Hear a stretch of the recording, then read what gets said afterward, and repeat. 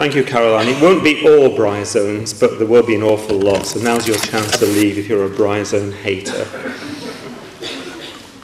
The two major kinds of biotic interaction today, I guess, are predation and competition. And there's been an awful lot of work done in the last few years on predation in the fossil record, particularly drill holes in gastropods. The average GSA symposium would have about a dozen or so papers about gastropod drill holes these days. It's a really very popular area. And Liz Harper will be talking later this afternoon about that.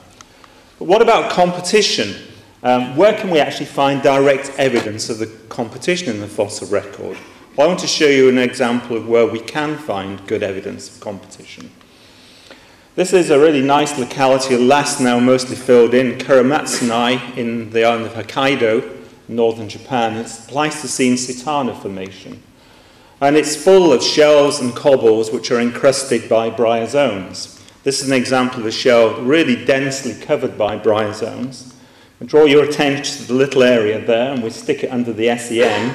We can see there the meeting of three different bryozoan colonies, two colonies of Parella and one of Stomacetacella. And the Parella colony 1 is overgrowing the Stomacetacella, whereas the Stomacetacella is overgrowing the second colony of Parella. So this is an example of an overgrowth competition for space. Competition like this can be literally frozen in time on hard substrates, and it does offer a good opportunity for looking at long-term trends in competition, as I'll show you. So the outline of the talk is, firstly, I'm going to just run through some of the principal marine hard substrates that we can find in the geological column. Then I'll do a quick cook's tour of the main encrusters of marine hard substrates. Then I will look at competition for substrate space, the outcomes of competition, the problem of syn vivo during life or versus post-mortem overgrowths, and then various adaptations that organisms can use to win substrate space. Then a little bit on symbiotic intergrowths, which are an extension from this. And then a section on spatial competition in fossil communities, and then finally I'll just give a few conclusions to wrap it up. So organisms living on hard substrates fall into four major types. There are mobile things like these limpets. There are organically attached forms like the mussels with their distal attachments. There are boring forms here, acrothoracic cirripede borings in a shell, or they're encrusters, and this shell is completely covered in encrusters. Now, all of these types compete, but the only ones I'm going to be looking at are the encrusters. So we're going to be forgetting about the other categories for now.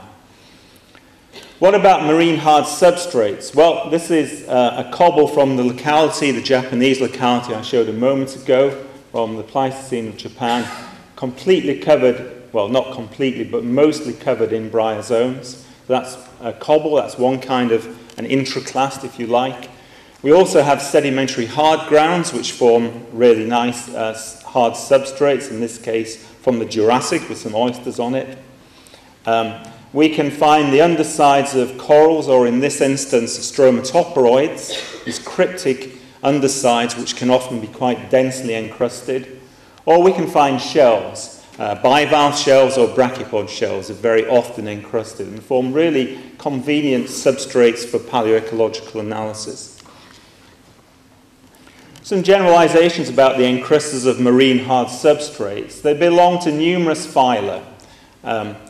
Most of them are suspension feeders, so they're feeding on plankton in the water. They consist of unitary and colonial invertebrates. And also there are microorganisms and plants, but I'm not going to say anything about those two. They are invariably sessile as adults. So that means they retain their spatial relationships when they're fossilized. They stick onto the substrate and they stay there during fossilization. And they tend to recruit via a larval stage. So that's the reproductive and recruitment stage. We'll just have a quick look at some of these.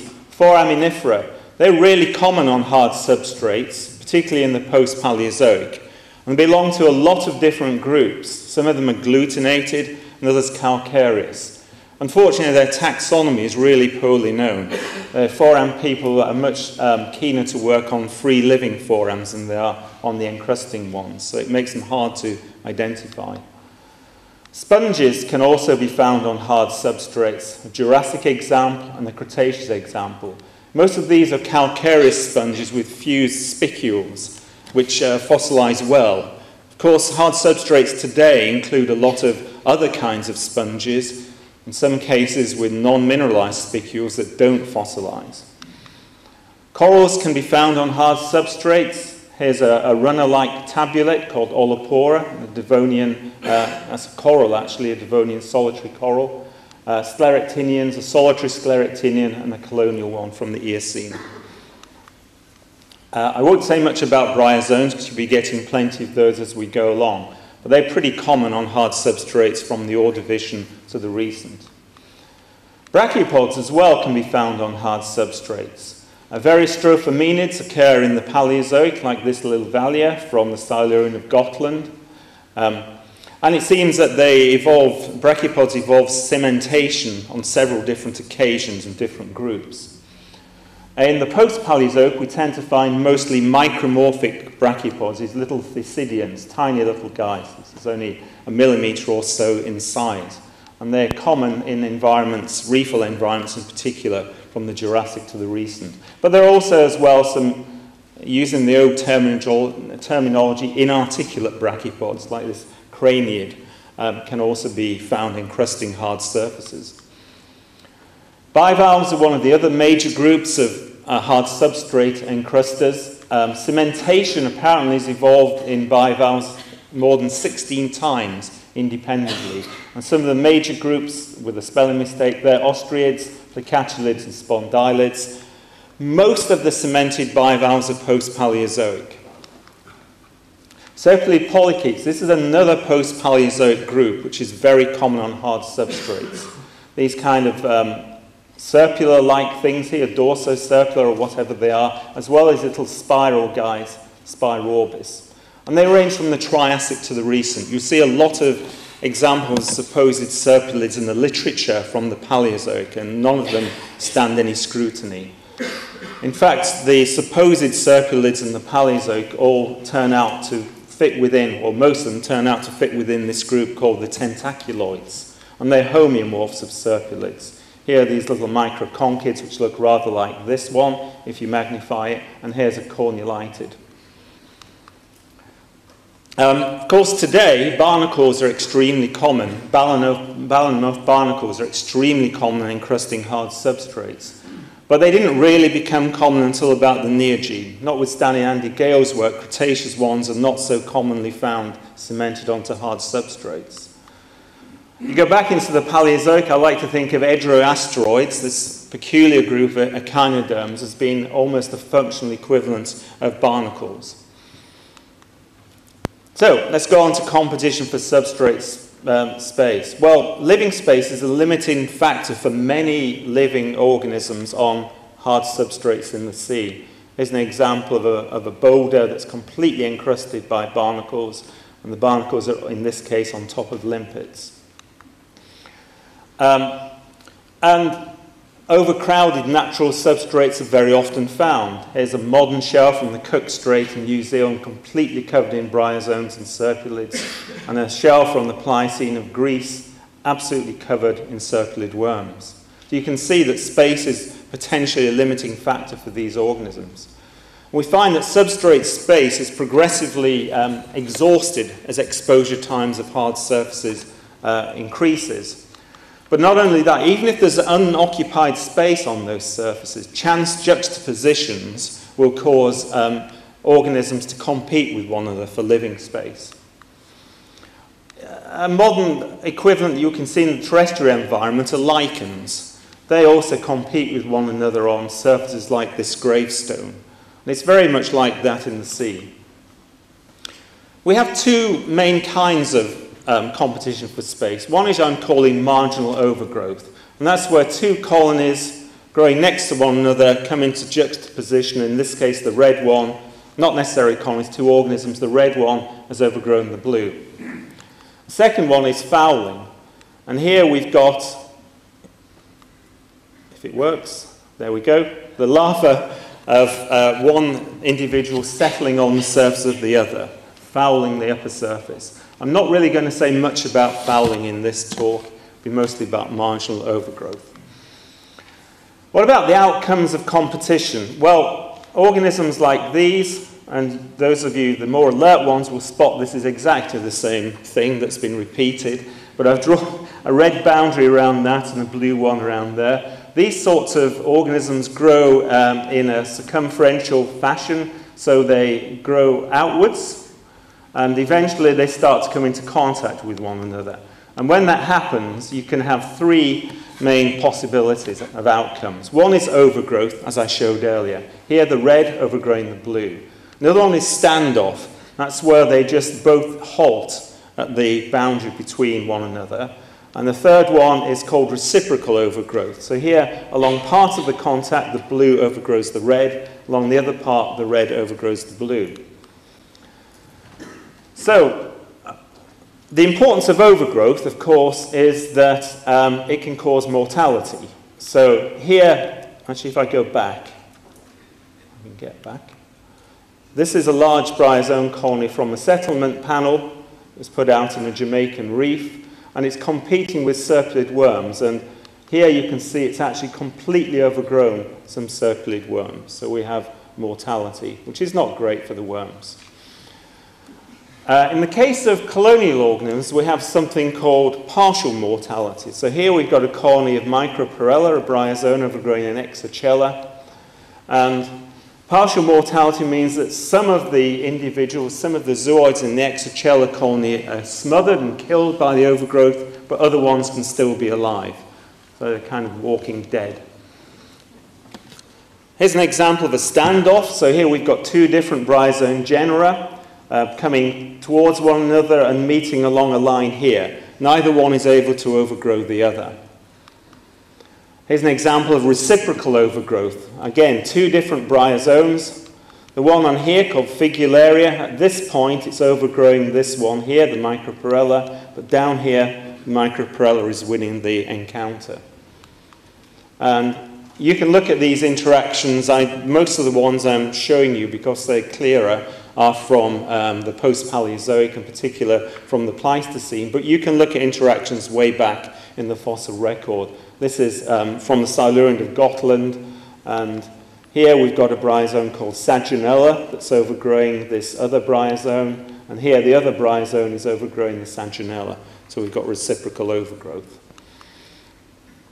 I should just point out that when we have communities, things can get even more complicated.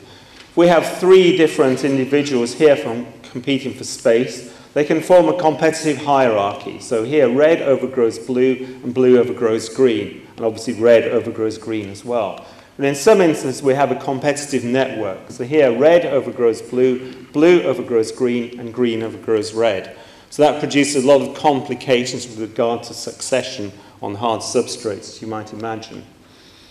I don't want to go into this in detail, but there was quite a lot of work over the last 30 or 40 years looking at communities, not just of bryozoans, but other organisms as well on hard substrates, and analysing the interaction. So you've got the species along the top and vertically there as well, and each of these boxes is an interaction, and the arrow points to the dominant species. And you can actually look and rank the species in particular orders. So here is a series of bryozoans, ranked according to their competitive ability. So the guy at the top, Smitina, wins pretty much all of its encounters. This fellow down here is constantly being overgrown. As you see later, you can do that with fossils.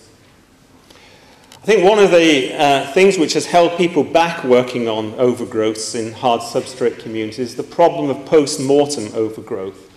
So was the overgrown organism alive in vivo at the time of overgrowth, or was it dead post-mortem at the time? You can see in a specimen like this, this is a boulder or a cobble that was encrusted by an oyster. The oyster was obviously dead at the time it was overgrown by that bryozoan, and at the time it was fouled by these barnacles, because this is the inside of the oyster. Likewise, in the fossil record, here's a small barnacle that's been overgrown by a bryozoan from the Pleistocene of New Zealand. That barnacle was clearly dead at the time of overgrowth because it's lost all of its opercular plates. So how can we actually know that we're dealing with in-life overgrowth? Well, if we have interest-specific encounters, if they form standoffs like this one here, and here's a boundary between two colonies, one growing from the left and the other from the right, then you can be pretty sure that was an in-life association. If it had been post-mortem, one of them, the younger one, would have overgrown the dead one. There's no question. I've shown you already reciprocal overgrowth as well. That can only occur whilst those organisms are still alive. It can't be post-mortem. A nice piece of work by Ken McKinney in 1995 in which he looked at a modern community of bryozoans and looked at two different groups, chylostomes and cyclostomes. You'll hear more about those later on. And he found that chylostomes win the great majority of interactions when he was looking at live examples. When he threw in the dead ones as well, so he had post-mortem overgrowths in there as well, chylostomes still won the majority, but cyclostomes won more. So in other words, cyclostomes were responsible for a high proportion of post-mortem. The point is that chylostome dominance is diluted by including these post-mortem overgrowths, but it's not reversed. So post-mortem overgrowths just add noise to the data. I think if you're dealing with hard substrates as well, as general guidance along this transect here from shells through to hard grounds, these ones at the top left are going to be more long-lasting, time-average substrates, and they're more likely to include post-mortem overgrowths. But going in the opposite direction, you've got more short-duration substrates where they're ecological snapshots, and you'll have more syn vivo overgrowths preserved. Well, how do you succeed on hard substrates? Well, the first thing is to get there very quickly, to recruit very quickly and preempt substrate space and become the incumbent. Otherwise, you need to engage in competition, and there are various ways that you can win space. One is to grow quickly, one is to be large, another is to build defensive ramparts. You can employ various anatomical or chemical weapons, as I'll show.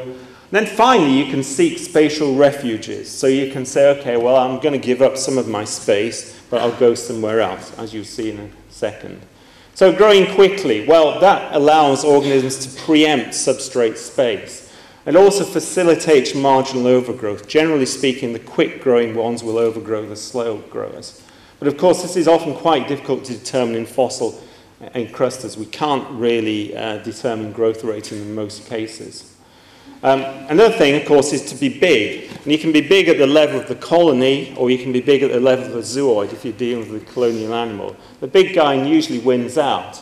And that's actually true with bryozoan zooid size. Here again, from Kuramatsu Satana Formation in Japan, we have Escherichia with very large zooids overgrowing a Puolina with tiny zooids. And a few years ago, I scored some interactions from this community. We had 173.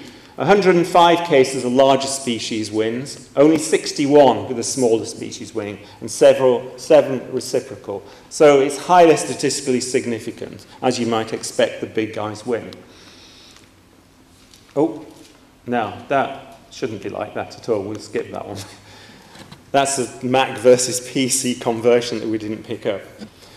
Okay, what about morphological adaptations? Again, a nice modern bryozoan with these amazing antler-like spines sticking out at the growing edge of the colony. So this is the edge that's advancing and potentially meeting competitors. And it's basically a Macedonian phalanx type strategy for winning space. You can also, in order to avoid being overgrown, you can raise your edges and produce a rampart around the outside. Here the edges are lifting up off the substrate. So it's a kind of security fence. But this is very much a defensive rather than an offensive adaptation, because these things with the raised edges can't usually grow much more than that. They don't get overgrown, but they can't themselves get much further. Corals, for example, employ interesting anatomical adaptations. Some of them have sweeper tentacles. So when two colonies meet one another, one of them puts out these sweeper tentacles and starts to sting the other one into submission. And they also use a lot of chemical weapons. Allelopathy is very common in corals. I should say there are alternative strategies for being on hard substrates, and these are exemplified by here we've got a runner-like colony, and here some sheets. And sheets have a confrontational strategy, so they try and win space, and runners actually try and escape from competition. They're fugitives. This is an example of a runner from the Ordovician, Corinotripa, bryozoan, but we also get runner-like corals, the tabulate Olopora. And these guys distribute their zooids very widely across the substrate, but they're weak competitors for space. So when we actually get a sheet encountering a runner, we normally find that the sheet can overgrow the undefended flank of the runner. There's no active growing zone there, so they easily get overgrown. We can see that in real life. Here's a runner bryozoan and a sheet coming up and just merrily going over the top of it, unimpeded. Or the alternative, the Hong Kong strategy, is just to grow erect and grow off the substrate. Avoid the things that are competing down there, but of course that gives you all kinds of biomechanical problems that you have to cope with if you're growing up off the substrate. Well, in a sense, when you have a whole load of species like this living together on the same substrate, they're all symbiotic. They're ectosymbionts in a way. They're interacting over very long periods of time. But I want to show you some more closely interacting types.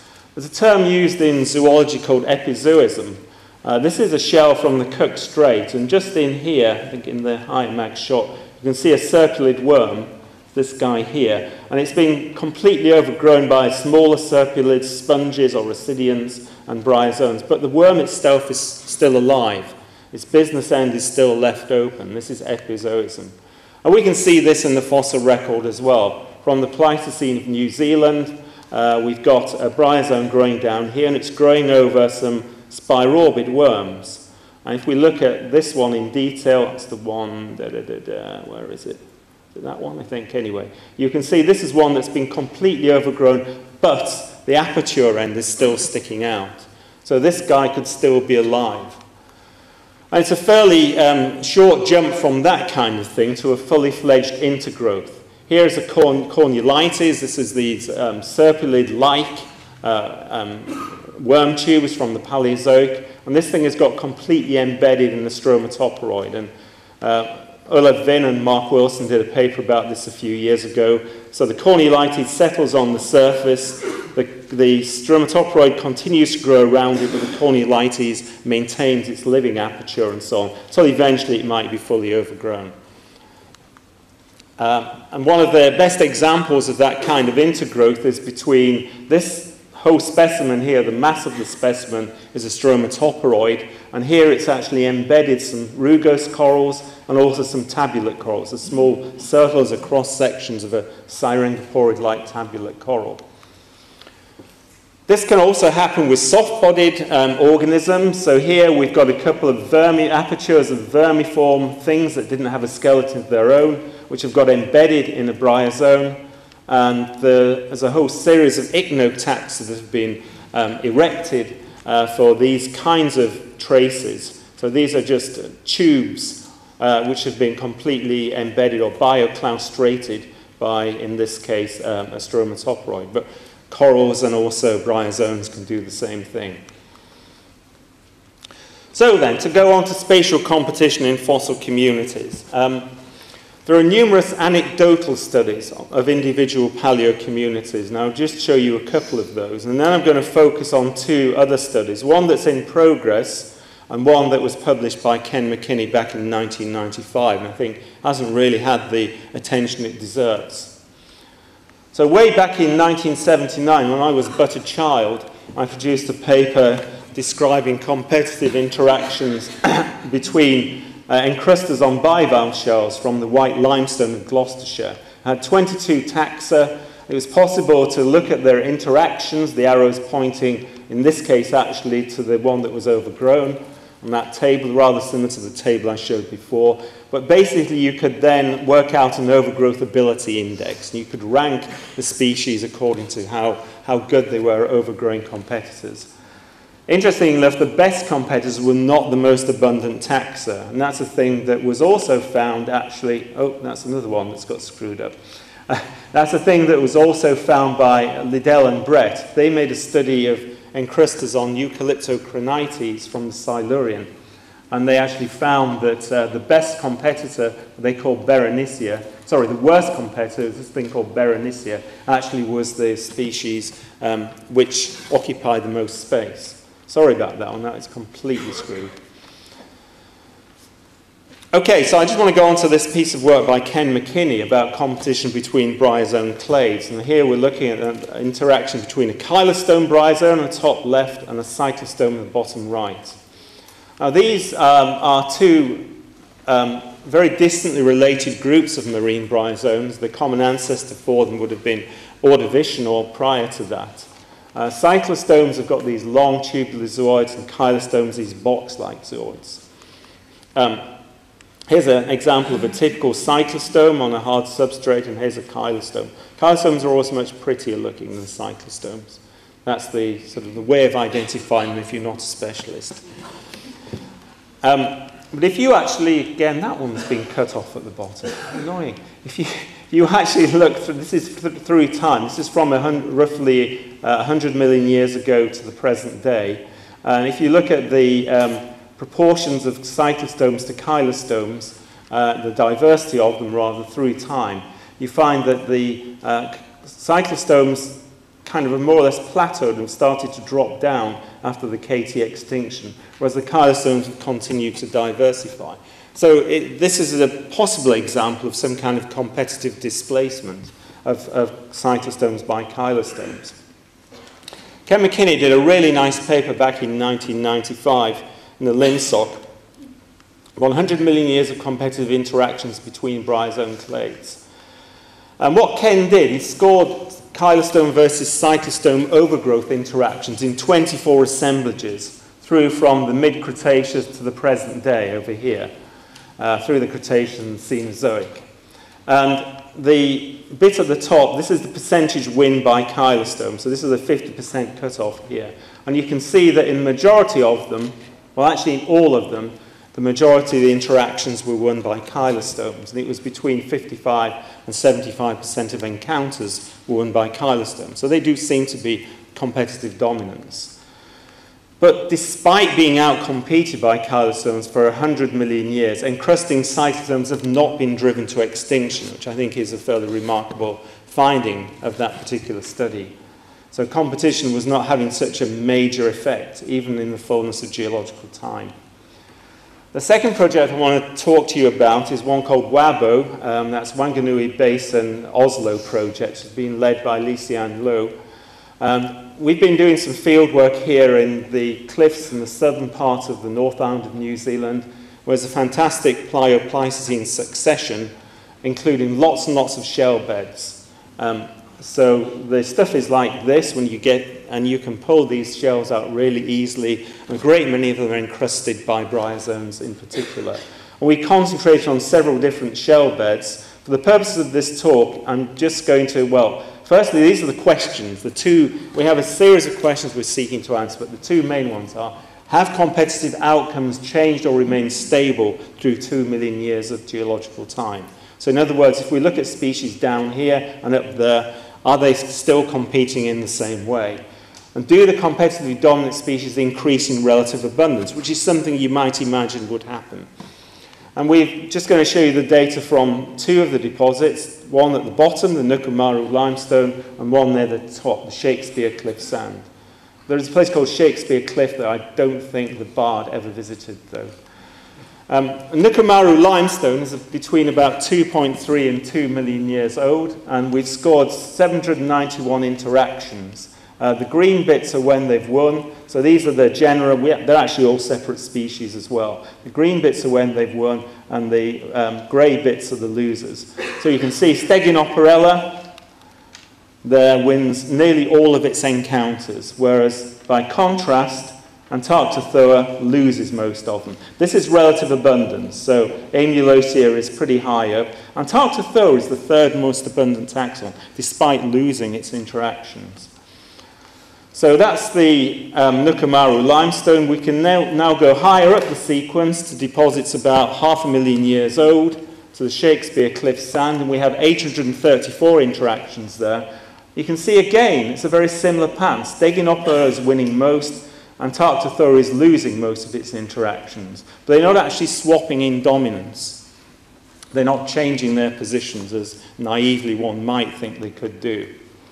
So the preliminary findings of this study are competitive outcomes have been stable through 2 million years of geological time. Poor competitors have remained poor, and good competitors have remained good. And also competitively dominant species don't seem to show any clear increase through time in their relative abundance. So, to draw to a conclusion, I think encrusting paleocommunities offer largely unexplored possibilities for studying competition in the geological past. Encrusted hard substrates are common in many Ordovician to Holocene shallow water deposits.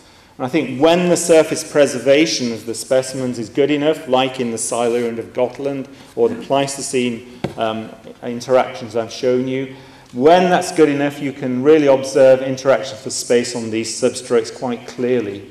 Post-mortem overgrowths are not such a serious impediment as people have supposed in the past, if you choose your subject matter correctly. I think a greater problem is the poor knowledge of the systematics of many of the encrusting groups, particularly forams. They often have very few good morphological characters. One of the reasons we're working on bryozoans is that New Zealand bryozoan fauna has been very thoroughly monographed, and most of the species we have are still around, so we know exactly what they are. Limited available evidence suggests stasis in competitive interactions over time, both at higher clade level and also species levels. With that in mind, I think you could tentatively include that competition for space may not have been a major evolutionary driver in these groups. Thank you.